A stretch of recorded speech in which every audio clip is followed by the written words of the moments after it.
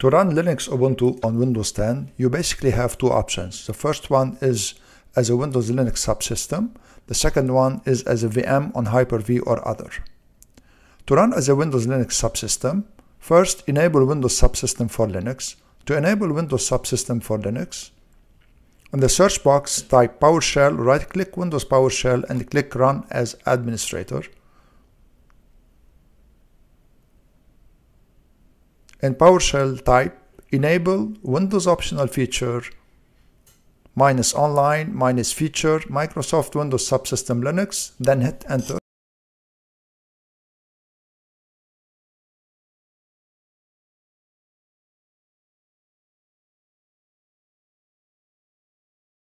Type yes and hit Enter to restart your PC.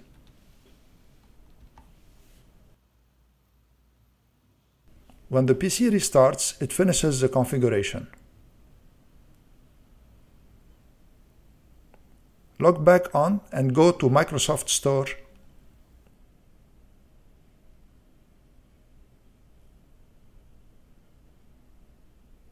In the search box, type Store and select Microsoft Store.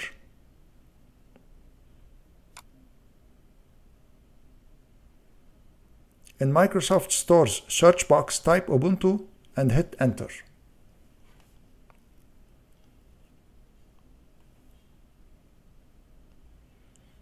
Then click on Ubuntu. A note about the limitations. The limitation is that it is mainly for the terminal and command line utilities without a GUI. So these are basically the limitations of running Ubuntu within a Windows Linux subsystem. Although there's a way to work around it by installing an external emulator and redirecting the screen output, but the GUI will not function properly. So click Get and wait for the installation to finish. The time it takes depends mostly on your internet connection speed. Mine took around 15 minutes. I'm accelerating the video so not to wait for it. Once the installation finishes, click Launch. You can also launch it by typing Ubuntu in the search box followed by Enter.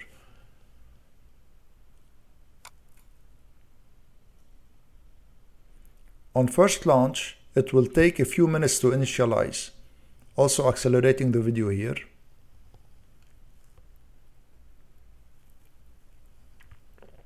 At this stage, you need to create a username and a password. I'm creating a username called KST for knowledge sharing tag here, and password, any password you like. Also, I'm checking here the version of Ubuntu by using the command cat/etc/os release, and as you see, it's 18.04.2 LTS. To run an Ubuntu and Bash sessions, go to the search box and type Ubuntu followed by Enter. And for Bash, also type Bash followed by Enter. So this was it to run a Linux subsystem under Windows.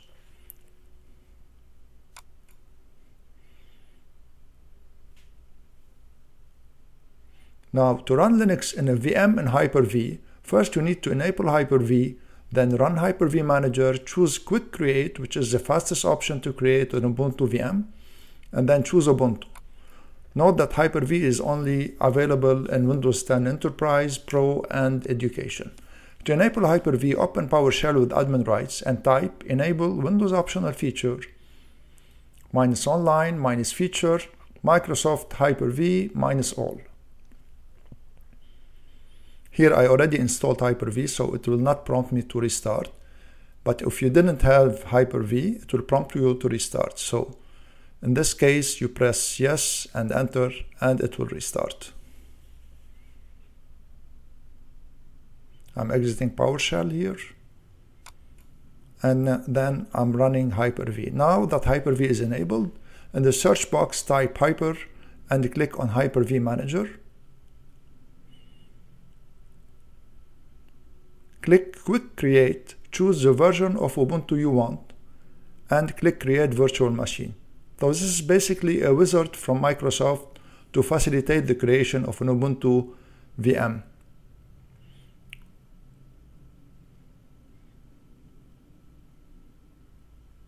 Hyper-V starts downloading Ubuntu. The installation takes many minutes to finish, so I am accelerating the video. As you see, it's around 1.6 gigabytes.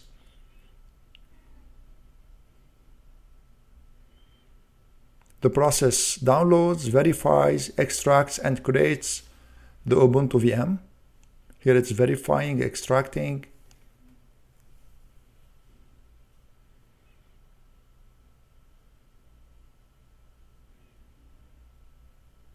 and then creating the VM. Once the machine is created, click Connect, then click on Start.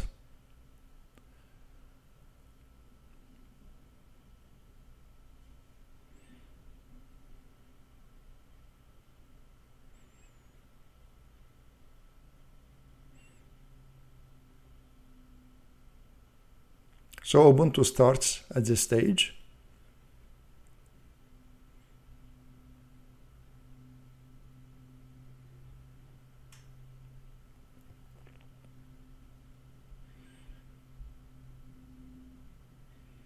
On first launch, it prompts to choose the basic parameters.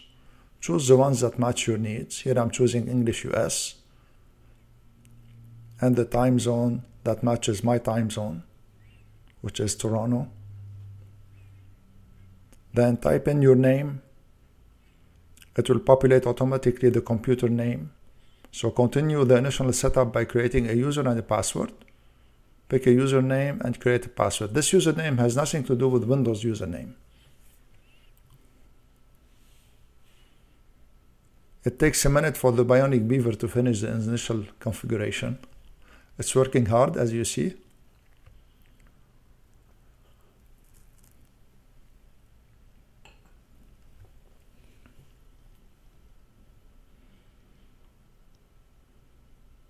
I'm accelerating the video once again here.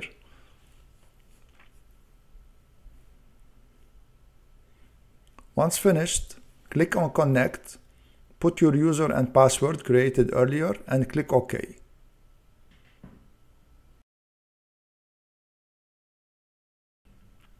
Ubuntu starts and it is connecting to the internet. As you see, I'm trying Firefox here to see if the internet connection is working, and it's working. So I have an Ubuntu virtual machine within Windows 10. I hope you enjoyed this video and found it useful. If you did, don't hesitate to give it a thumbs up and subscribe to my channel. Thank you all for watching.